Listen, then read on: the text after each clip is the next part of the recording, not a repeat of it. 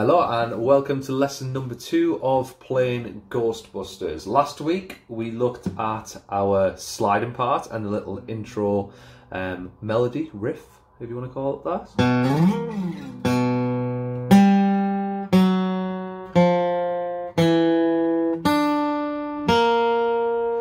This week we're going to be looking at the 5 chords part and the single note part in the chorus as well.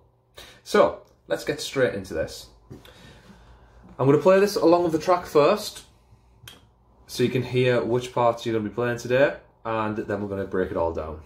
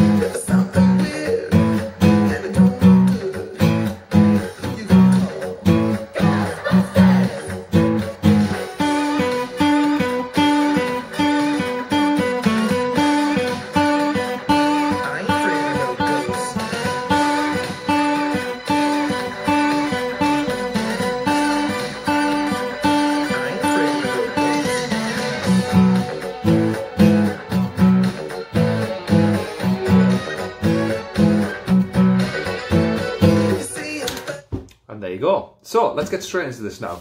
First things first, we're going to be wanting to find a B5 chord from our E string. So let's go through the process of finding the B notes on our E string. So we've got open is E, first fret is F, second fret is F sharp, third fret is G, fourth fret is G sharp, fifth fret is A, sixth fret is A sharp, and there you go, there is your B note at the 7th fret of your E string. So we're going to put our first finger on the B note and we want to make a B5. And this time, whether you use your pinky or your third finger for this particular song, I want you to use your pinky to play the note on the A string to make it a 5 chord. So remember what that is, 2 frets along, 1 string down. There you go. So we've got our first finger on the 7th fret of your E string and our pinky on the 9th fret of your A. And we're just going to go, so down, down.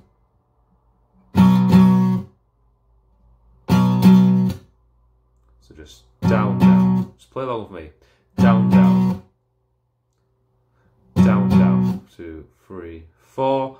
Down, down. 2, 3, 4. Down, down. 2, 3, 4.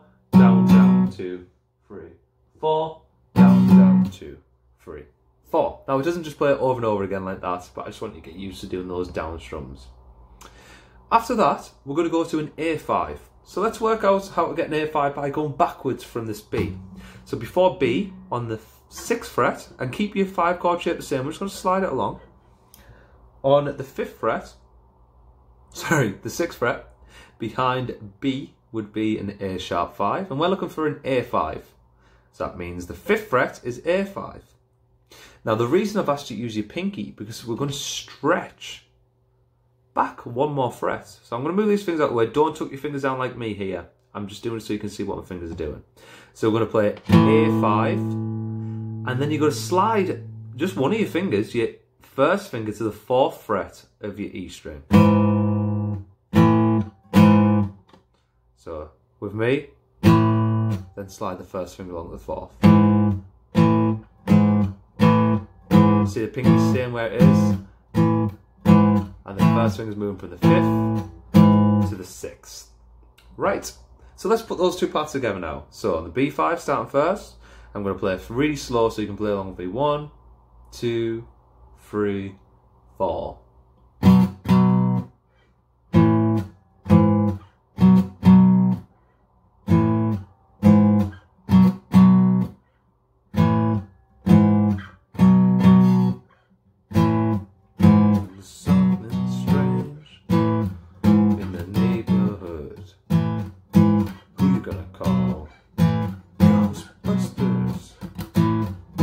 There you go, there is the first part of this. So it just plays round and round, and you'll know which part of the track that's in as you're listening and playing. Now we get into the chorus and we get this part.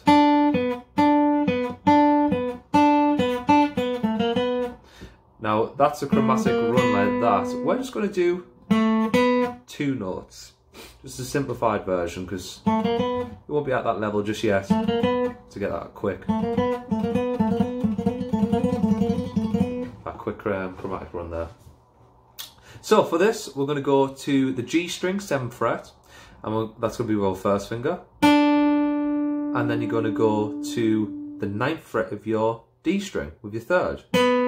And just play that over and over again. So 1, 2, 3, 4. So you're doing it 4 times. I'll play it slow, play it 4 times with me. First finger, 7th fret of your G string, and then your 3rd finger, 9th fret of your D. See, the first note is long and the second note is nice and short. 2, 3, 4. And then you're just going to play after that, 7th fret of your D string to the 9th fret of your D.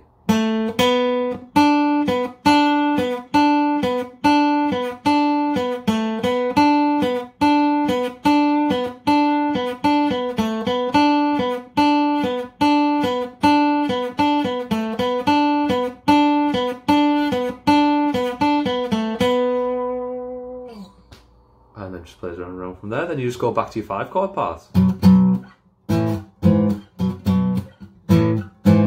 And there is all of Ghostbusters there.